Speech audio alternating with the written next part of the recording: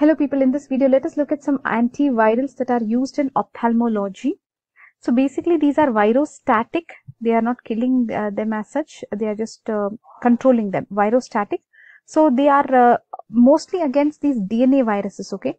So all these herpes and all is DNA, right? So against DNA viruses these work very well. So they will not allow them to make the DNA. So then they will not be able to replicate, isn't it?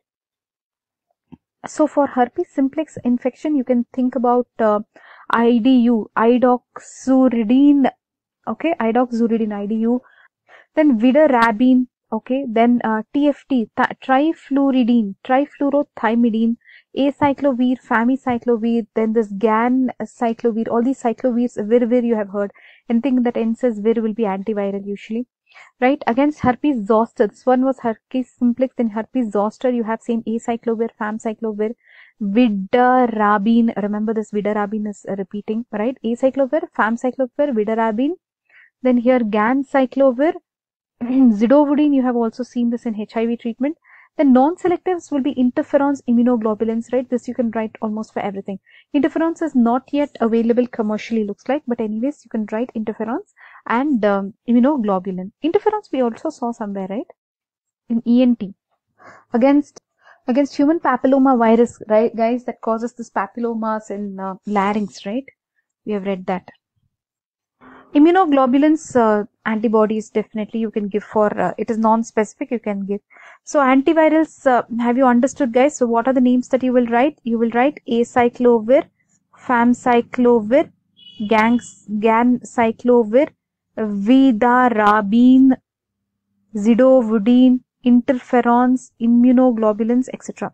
Other than that, if you want, you can remember this one, IDU, Idoxuridine, then Trifluridine. So these Idoxuridine they don't like so much. They have found that all these things are much better than Idoxuridine. But anyways, let's look at this. Basically, they work against the DNA, right? So these have very similar structure like thymidine. So they'll inhibit the viral metabolism by substituting thymidine in DNA synthesis.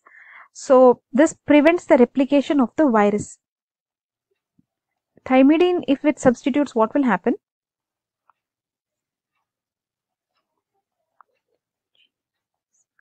ATGC, right? And instead of thymidine, you should have uracil in RNA. Okay, so now that makes sense. So instead of thymidine, this will go and sit. So it cannot make the DNA. Did you understand? ATGC is what it needs. But instead of thymidine, this one will go and sit. This drug, what is this? Idoxuridine will go and sit instead of thymidine, looks like. That time this DNA cannot get synthesized properly. Okay. So these are available as eye drops and you can use it a lot. But if you go further and you see, no, this one, VIDA-RABINE is more potent and less toxic than IDU. Then why will people use that, right? Then you have so many, this one was not there in the list. So we'll leave this. This is not commercially available. Trifluoro-THYMIDINE, that is what you saw now. This is also better than IDU. Trifluridine, they call it as. Acyclovir, this is safe and effective. Again, they like this. Valacyclovir, effective as Acyclovir. Famiciclovir, effective. Interferons, not available. Commercially not available. Next one you can guess. Immunoglobulins, very useful. Ganciclovir for immunocompromised individuals. They are using it to treat CMV retinitis, cytomegalovirus retinitis. Foscarnet, okay, CMV retinitis in AIDS patients. Zidovudine again for AIDS patients. So if you go back to the antivirals, here you can see these were for CMV retinitis, Ganciclovir, Foscarnet and Zidovudine. Mostly this will affect AIDS patients, so that's why they have made a new group there. Zidovudine you won't forget, right? Non-selective interferons and immunoglobulins. So hope you understood antivirals. Bye-bye. Guys, if you remember in our DNA classification, we have already seen this, that herpes is DNA virus, papilloma, HPV is also DNA virus, the cytomegalovirus is also a type of herpes only. And what else you saw? Molluscum contagiosum, herpes, okay, which was the other one, that's it, right?